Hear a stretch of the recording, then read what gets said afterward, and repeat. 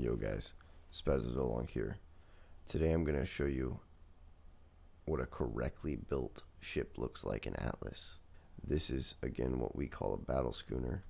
You have two cannons up front, an escape port, and water. It's two weighted sails here and a dinghy. You don't need a dinghy, we just put one on because whatever. Now, there's many reasons why we made it look like this, mainly because it looks pretty sweet.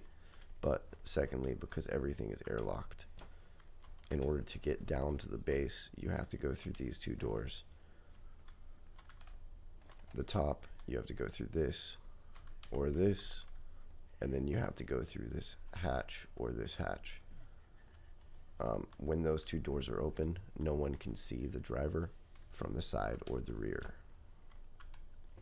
If you go through the captain's area and down,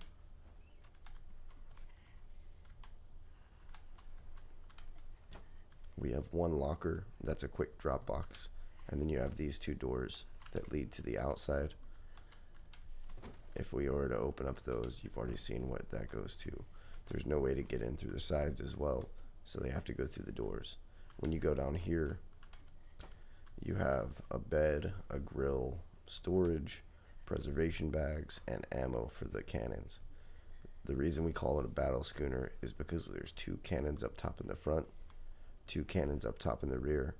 You have 6 cannons down here, 3 on each side. If we remove the ones from the top, we can put them down here to fill out everything as far as this goes.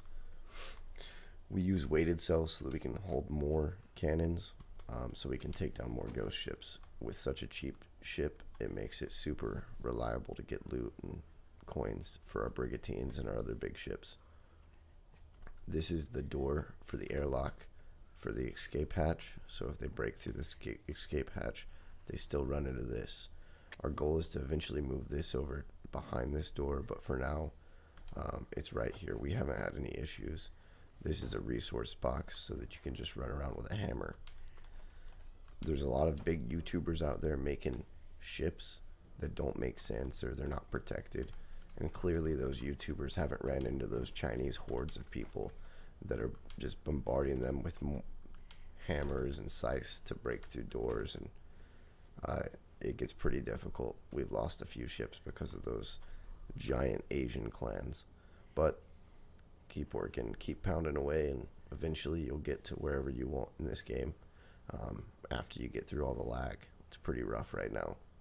Good luck, have fun, don't die, and may all your hits be crits. Peace.